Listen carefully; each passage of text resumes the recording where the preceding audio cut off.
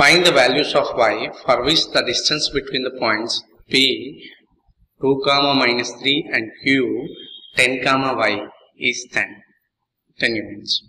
Okay, find the values of y for which the distance between the points P 2, minus 3 and Q 10, y is 10 units. Given that point P as a 2, minus 3 and Q given as a 10, y, and they mention that the distance between the P and Q, that is PQ, is given as 10 units, and we know that the distance formula D is equal to under root of y2 minus y1 the whole square plus x2 minus x1 the whole square. So by using this formula I am going to apply distance between them, that is equal to 10. Here while finding out the distance between P and Q, point P I am supposing as x1 y1 and point Q I am supposing as x2 minus x2 comma y2.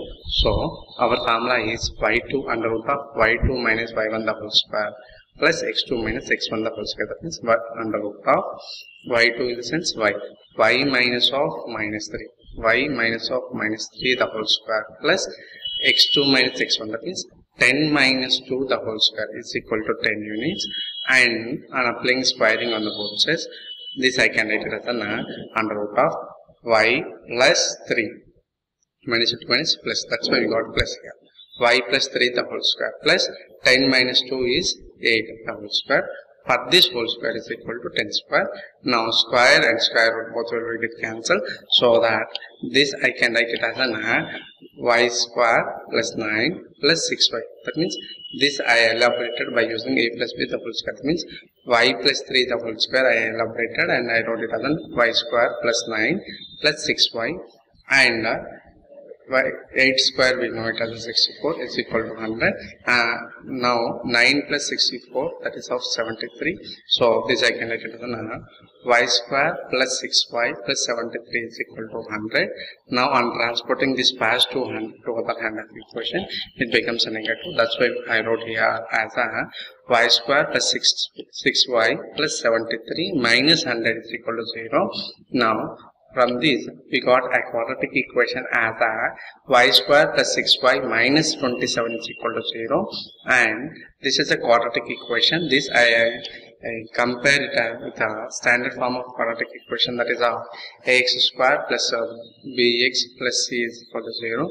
From this a is equal to 1 you will get, and p is equal to pass to 6 and c is equal to minus 27, and the roots of this quadratic equation will be the values of y. So I'm going to find out the roots of this quadratic equation by using splitting middle term method. In that method we need to take the product of a and c, that is of 1 into minus 27. This minus 27 we need to write as a product of two numbers, and adding them we should get b as a 6.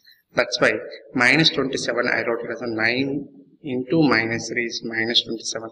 9 into minus 3 is minus 27, and adding 9 and minus 3 you will get about pass to 6, which is of b. That means second term 6y we need to write as a 9y plus minus 3y. That's why I wrote as this 6y as a 9y minus 3y.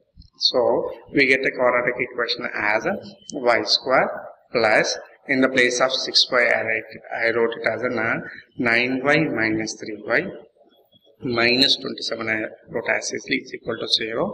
Now we got 4 terms in this. First two are one group and second two are one group.